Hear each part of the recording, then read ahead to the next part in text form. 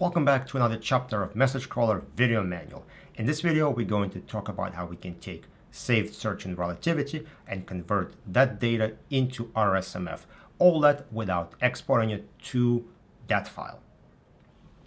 All right, so we're going to do PowerPoint first, and then we're going to jump into the actual hands-on demo. First, let's talk about why. Why do we have messages and relativity as individual records?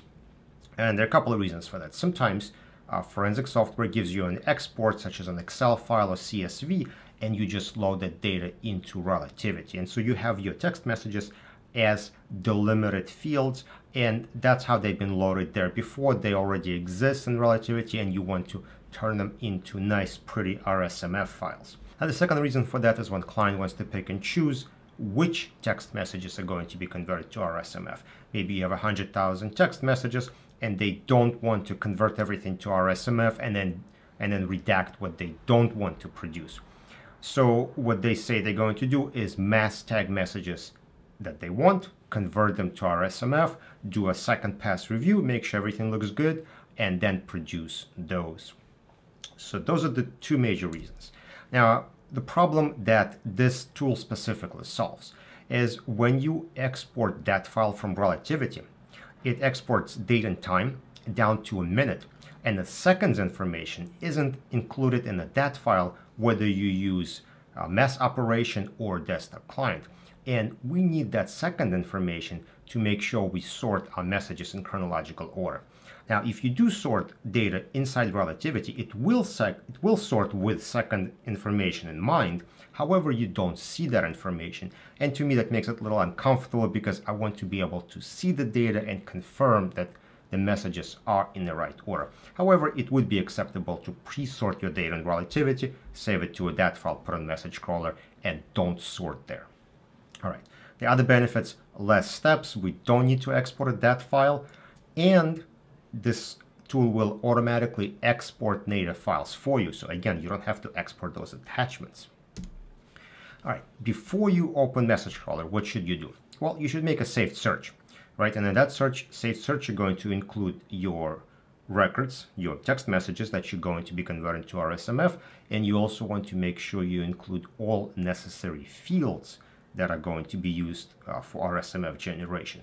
And the requirements are the same as if you were to load a regular DAT file. So you want to make sure you have some kind of conversation identifier, how you're going to be grouping those messages together. And again, you may not have it if you're planning to generate that later. But if you already have that, then you should include it in your saved search. Also, you can add your optional fields here, such as deleted, importance, message type, but again, those are optional fields. You want to make sure you got your main fields, such as group identifier, who sent the message, when they send it, and the content of the message. Standard workflow is going to be, you will go to Message Crawler, and you will navigate to your data sources and select Relativity Saved Search. You'll know that it's in the preview mode right now. Preview mode just means it's new, and there are a few more tweaks and changes could happen down the road. All right, once you're inside the tool, you will enter your Relativity credentials. You will click on Connect and List Workspaces. So this will establish connection to your Relativity environment, and that'll populate lists of workspaces. You will select the workspace you're working in, then your saved search list will be populated. You will select the saved search you created in the previous step, click on Load Data, and you will see your saved search loaded into the grid. The grid is not the main Message Crawler grid, it's just a temporary one. Then you can click on Download Native Files. This will save native files to a folder. And then finally, you can export all that into a DAT file or into the main grid of Message Crawler to perform RSMF conversion.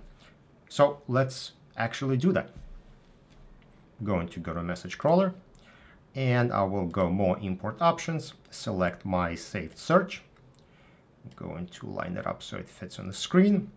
And I'm going to connect and list workspaces. Once the connection is established, I get a message saying, here we are. I'm going to pick my end run. All right, we have a list of saved searches, and I have my text message export. Now I'm going to say load data. And what this is going to do is load the saved search in my temporary grid. And here I can preview and just make sure this is the right saved search, this is the right number of records, which is actually cut off. It says 44. So you can see how many records you have and just make sure you're working with the right data. And the next thing you noticed is we have this native path. And this native path is something that we need populated for at least attachments. So let's go ahead and select export folder, which I already have. And I'm going to click on download native files. And now you see the path is going to start to populate. And if we go over to the folder, you'll see how the native files are just showing up one after another. So now we have downloaded all our native files. And we can expand that if we would like to see. It is named by artifact ID. And we also have a couple of system fields here, system artifact ID and workspace.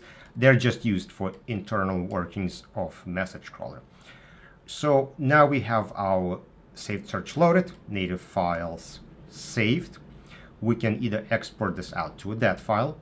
Again, you can use this to just create DAT files for clients. Or in our case, we're going to load this into a grid. And now we can work with this data just like if we have loaded this from a regular DAT file, right? We can map our fields. We can say our body is in our case extracted text. We have our from is going to be our email from. We're going to have a timestamp.